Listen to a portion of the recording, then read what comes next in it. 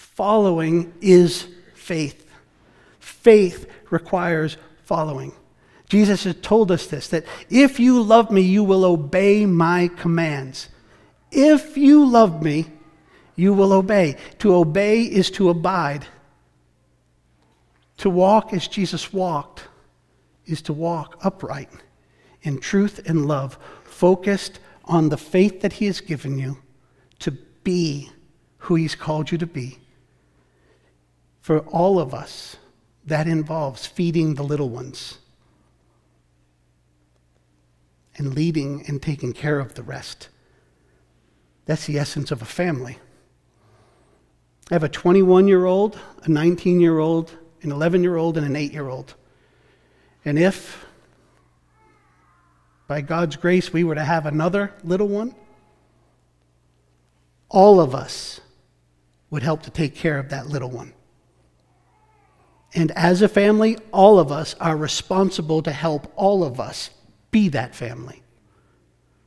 I say that to you in the context of my physical family, and you say, well, yeah, that makes sense. Well, that's what God has said to his children. We are his family. And this is what it means to follow, to live in faithful obedience.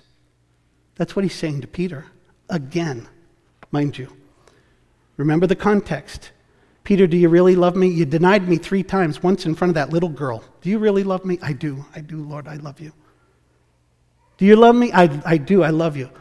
Do you love me? Oh, breaks my heart, Lord. You asked me 3 times. You know that I do. Then feed and lead my sheep and follow me, even though it's going to cost you your life. Really, Lord? But what about him? Stop looking at him and follow me. Period. Let this be a warning to you. There's going to be a battle for your heart. Fight for the faith all the way to the finish. Peter, I'm telling you here again. And Peter says with his last breath of ink, and I'm telling all of you what Jesus told me back then, I tell you. Stay the course. Fight the good fight. It's going to be hard. They're going to persecute you from the outside. And I'm telling you, there are going to be those that come up from within and they're going to try to pervert and hurt you. Fight the good fight.